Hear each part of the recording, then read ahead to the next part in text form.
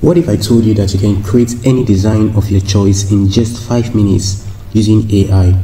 Now you can create flyers, posters, thumbnails, and basically anything called design using AI.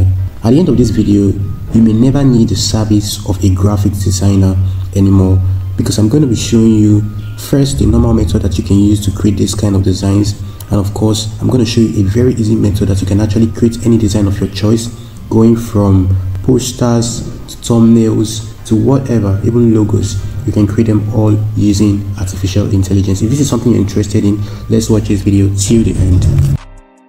So first, you're going to be coming here to Chatgpt, and in Chatgpt I'm going to be pasting a prompt that I created. So you can create any prompt depending on your description of the graphic you want to create. Here I am telling Chatgpt to help me out after describing the graphic, and I told it to optimize these graphics, or rather the prompt for me. It should optimize the prompt. So here is the optimized prompt. So what I'm going to do is, once it has optimized the prompt that I created from my head, because of course I'm not an AI, it does it better, I'm going to copy that prompt that it's created for me, and I'm going to paste it right here. So I'm going to remove all the unnecessary parts of the prompt, and I'm going to look through into the prompt that the AI created. If there is anything that I want to change, text or any of the prompt that doesn't really make sense, but of course it really did make sense, so I'm going to send it to the AI. So now AI is asking me to send him a picture, or send it a picture of the portrait that I'm going to be using. Alright, of course I don't have so many pictures, so but I'm going to be using just one picture to create this. Alright, so I'm going to upload this particular picture of a person, and in a couple of seconds AI is going to tell me how this is good, he can use it. But of course it's asking me for other pictures of this particular person, but of course I don't have it, so I'm going to tell it to please use this picture to generate the other picture of the person. And here is this picture it's created. So I'm now going to prompt it to tell it, all right, this picture is great, create a flyer using these images.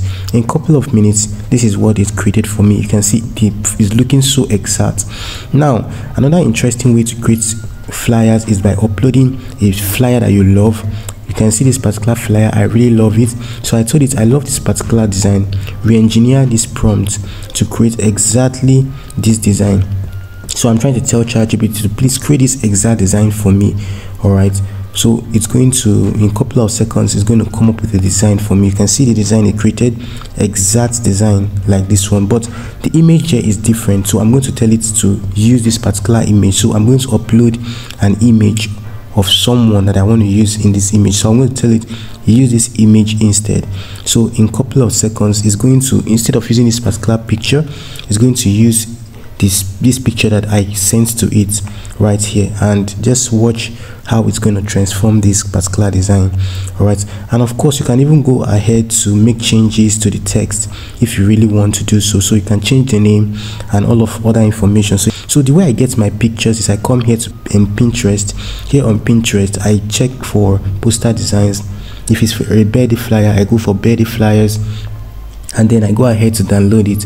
And just like I did before, once I finish downloading any of the one I want, I will head over to Chatgpt, and in Chatgpt I will just upload the image, that is the design, and tell it to help me recreate this particular poster exactly. Make sure you put the word exactly. All right, but I would also tell you that I'm going to be uploading another picture instead of the one that is currently there. All right, so in a couple of seconds it's going to come up with a design for me. You cannot, as I said, you can also change the name, which is this Alexa Ford, which I just put in there. So in a couple of minutes or 2 seconds it's going to come up with another image for you using this particular design template. And of course you can change it to any image of your choice using this prompt.